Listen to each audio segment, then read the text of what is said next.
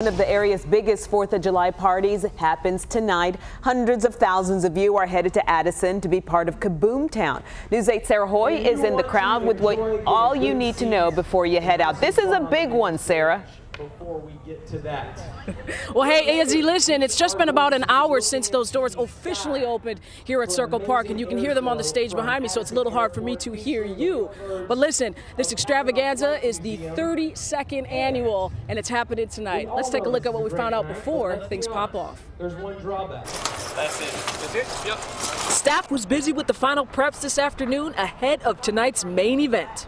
The event is expected to attract nearly 500,000 people. Everyone can't fit into the park, of course, but for those who don't make it in, there's several restaurants and hotels hosting watch parties in the area. Doors close at midnight, no tickets are needed.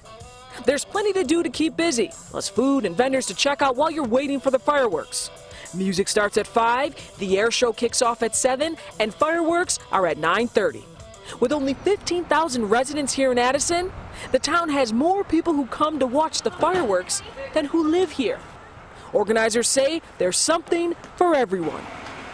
We've been to lots of different fireworks shows. This is one of the best. It's the perfect evening. It's no stress. You can come in, put out your blanket, and just enjoy the fireworks spectacular, courtesy of Addison. We love the fireworks and the show at the end. Honor.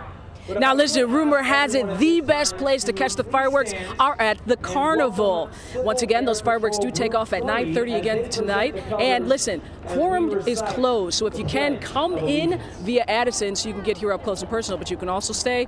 And right now, they're going to be doing the national anthem, so let's be quiet and get back to you. Reporting live in Addison, Sarah Hoy, Channel 8 News.